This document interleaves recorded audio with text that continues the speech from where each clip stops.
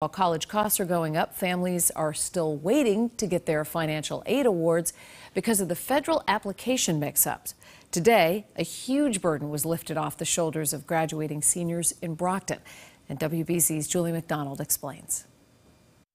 I have definitely been stressed. Shanoy Allen has been in the same unsteady boat as so many graduating seniors. The chaotic rollout of the new FAFSA form has made an already overwhelming process even harder. How to pay for college. I was gonna see if maybe I could work a little on the side to help pay off the debt.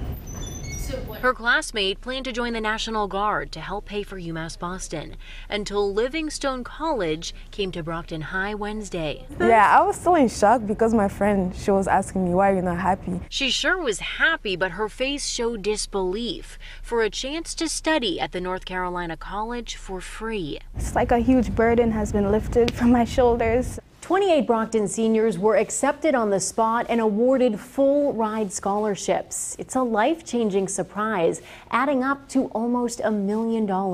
I have been smiling all day. It really was an incredible thing, and this is absolutely one of the highlights of my career, was seeing that happen. Both women want to study biology as they pursue careers caring for others. Ever since I was younger, I always wanted to be a doctor, to serve my community, give back to the people who had helped me. I just think of nurses as like some of the most awesome people around. Like, I want to be that person who can put other people at ease.